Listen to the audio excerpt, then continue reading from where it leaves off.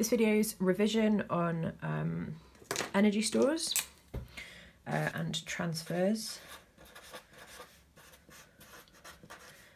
So let's think about the energy stores that we know about to start off with. We know about kinetic energy, we know about gravitational potential,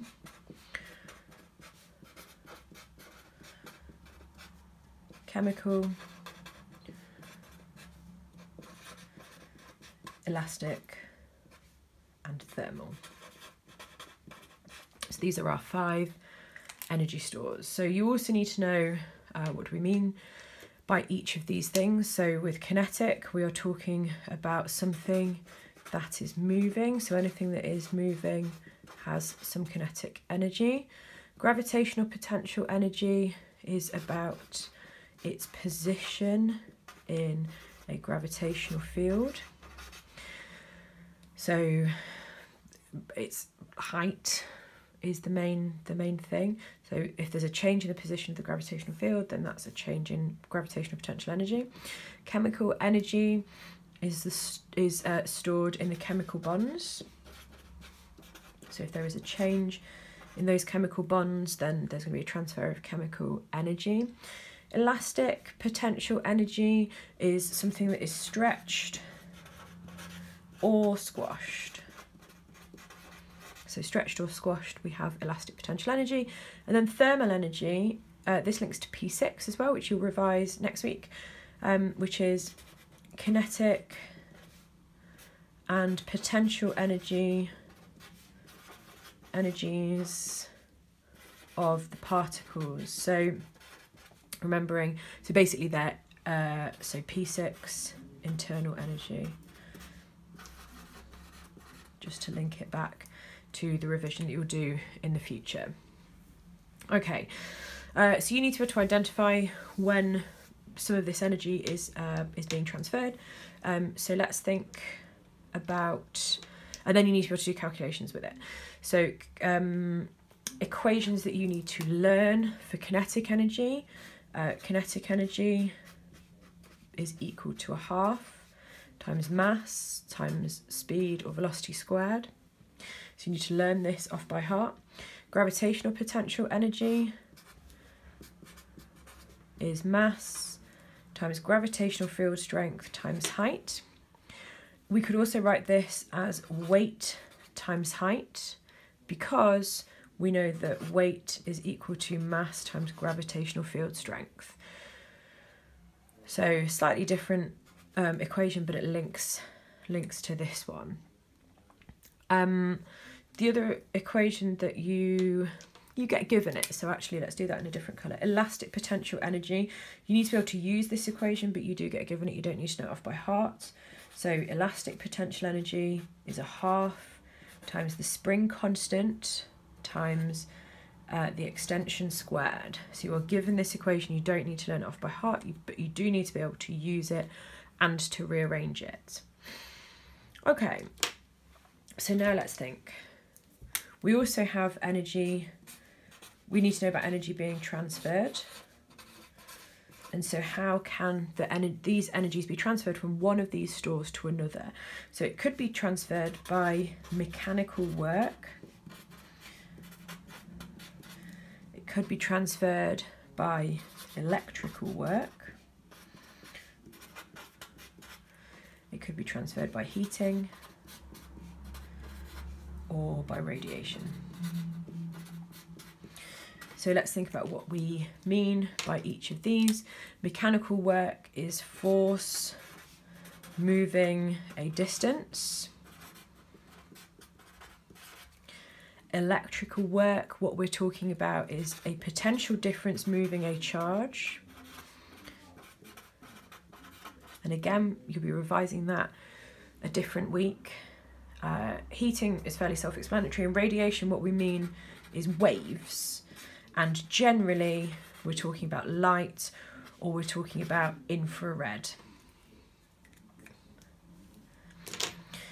So going back to our equation, mechanical work, you also need to know that work done is equal to force times distance.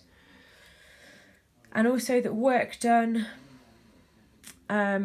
is another way of saying that energy is transferred. So, but work done equals force times distance is another equation that you need to learn.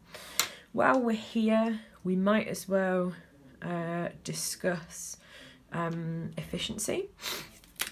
So when we talk about efficiency, we're talking about what proportion of the energy is usefully transferred.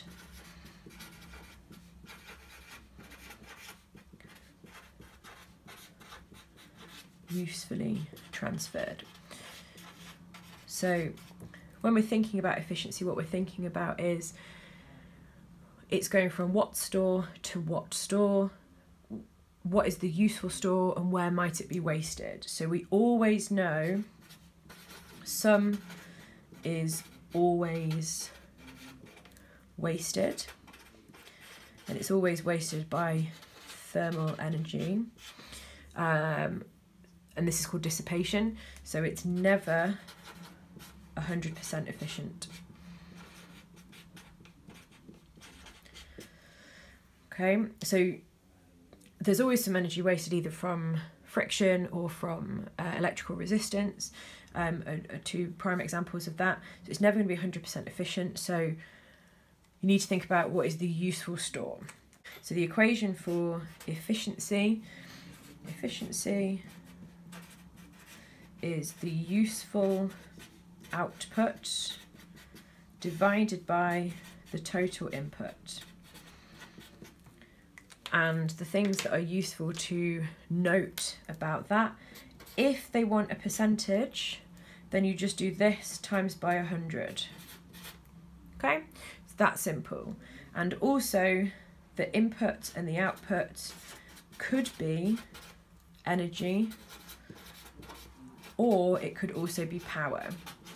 So you can work out the efficiency either by doing the useful energy output divided by the total energy input, or by doing the useful power output divided by the total power input. So let's have a go at this question.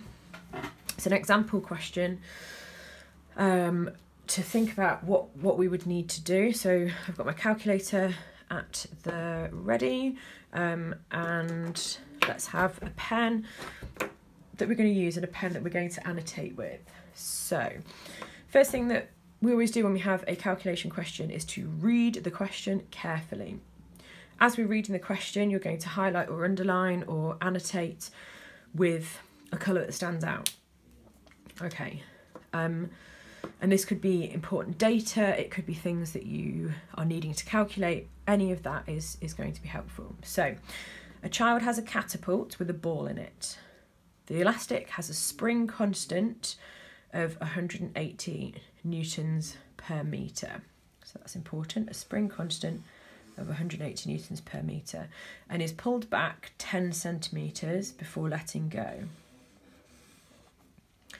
What will be the speed of the 50-gram ball? Okay, so we're being asked to calculate the speed. So what is the speed? So let's write down some of the things that we know. The spring constant, so K, is 180 newtons per metre. Pulled back 10 centimetres. So what we've got is we've got a catapult. So they usually look like a kind of Y shape. Okay, so it's pulled back, so it's extended 10 centimetres. So extension is 10 centimetres. Now some of you will spot that we don't do things in centimetres, so we need to convert it into metres. So 0.1 metres. So we've extended this elastic back, and then it's going to let go. So we've got elastic potential energy, and this is going to convert into kinetic energy. So we've got elastic potential energy before, so when they've stretched the elastic, when they let go, the ball is going to start moving, and that's going to transfer into kinetic energy. So we've got a spring constant and we've got an extension.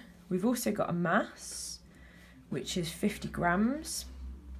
And again, we need to convert that because it needs to go into kilograms. So 50 divided by 1,000, 0.05 kilograms.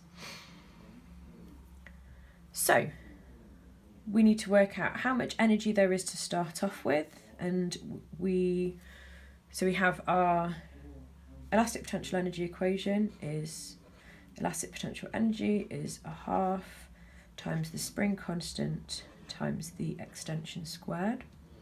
So 0.5 times K, which is 180, times 0.1 squared. So I just need to put that into my calculator. Whoops.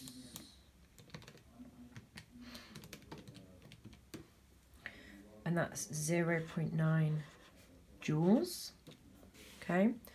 So I've got 0.9 joules of elastic potential energy.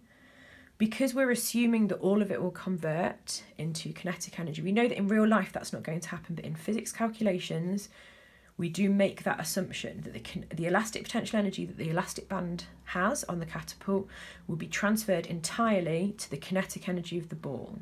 Okay? If we didn't make that assumption, you wouldn't be able to do calculations like this. So we can then write out the kinetic energy equation, which you do need to memorise, 1/2 times mass times speed squared. Okay, so, and then we're going to substitute and then rearrange.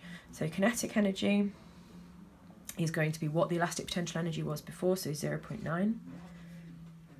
And then we've got 1/2, which is 0.5, times the mass, 0.05, times v squared. So the easiest thing to do with this is to simplify this side first. So 0.9 equals, and then 0.5 times 0.05, 0.025 times v squared. So then we need to think, how do we get v squared by itself? At the moment I've got v squared times 0.025. So I need to do the opposite of times 0.025, which would be divide by 0.025. If I do it to this side, I've got to do it to this side. So I'll have 0.9 over 0.025 will be equal to v squared.